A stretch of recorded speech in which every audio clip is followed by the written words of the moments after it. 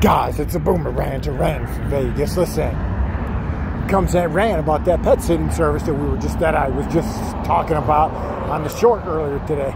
Listen, didn't happen here in Vegas this time, but a similar thing happened here in Vegas using the same pet sitting service.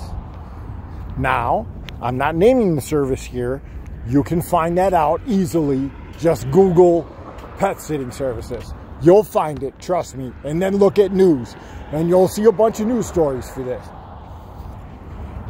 This one didn't happen here. It happened in Arizona. The guy has a dog that's 16 years old. 16. The dog made it 16 years.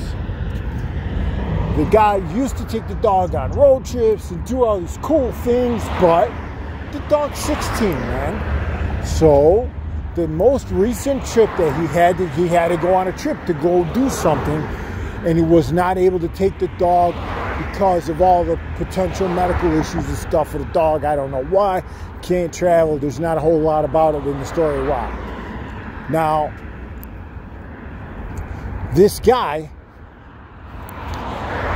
goes through this pet sitting service, online pet sitting service, finds a potential sitter, meets this person at a local dog park, I guess, to go over stuff, make sure it's a right fit. This guy asks every question he can possibly think of, and the sitter lived close to the park. So because they walked to the park, this guy gave them a ride home. So why? So he can take a look at the neighborhood, look at their house. This guy thought he was doing everything right. The only thing he did not do, guys, he didn't get out of the car and walk to the backyard. Here comes the story. He agrees with everything, drops the dog off. He gets a call not even 2 hours after he dropped the dog off from this pet sitter, who starts apologizing to him immediately. And I'm sorry, I'm so sorry, I don't know what happened, all these things, but you got to come. I got the dog at the vet. When he gets to the vet, he goes in the room and the dog still has water coming out of his nose and mouth because the dog fell in a pool that doesn't have a fence around it. It's not enclosed in any form or fashion. This person doesn't watch the dog, doesn't go outside with the dog, nothing, so lets the dog out or whatever they did. I don't even know, because we don't know what the story is. All we know is the pet sitter died. I don't know. Oh, okay. So now this guy's without his dog that he's had for 16 years because of this alleged sitter. Now, the company involved made their public statement of how this is an isolated incident. Really? Well, let me tell you something. It's not an isolated incident.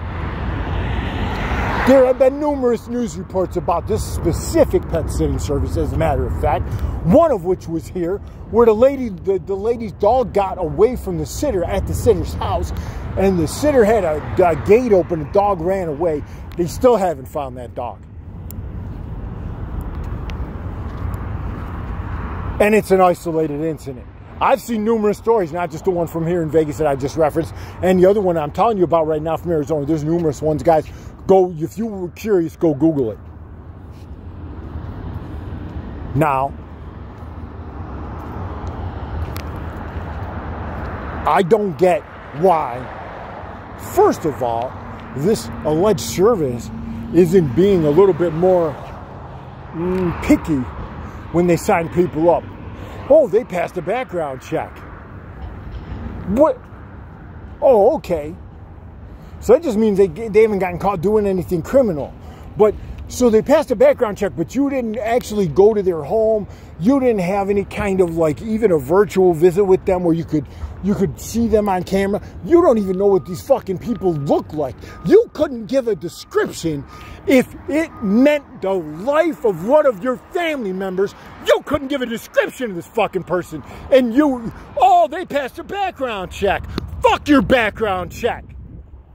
What about the dogs? And, well, I'm sure there's cats too, but all the stories I've seen are dogs. And I know that's going to kind of give away the name of the sitting service, but I don't give a shit. This is bullshit. This poor guy loses his best friend in this world after one choice that he makes, which he's never used any kind of, never used anything like this before, his first time, and what happens? And what's going on with this guy is this poor man is blaming himself.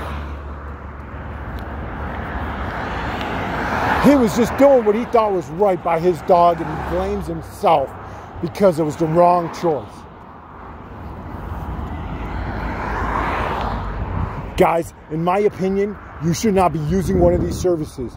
You have family, you have friends, you have neighbors, you have someone that you trust and you talk to. If you can trust them with your secrets, you can trust them with your animals and your family members and your loved ones, you can trust them. So let them watch your animal, and if not, then don't go anywhere. Do not use these pet sitting services, guys. Please, please don't.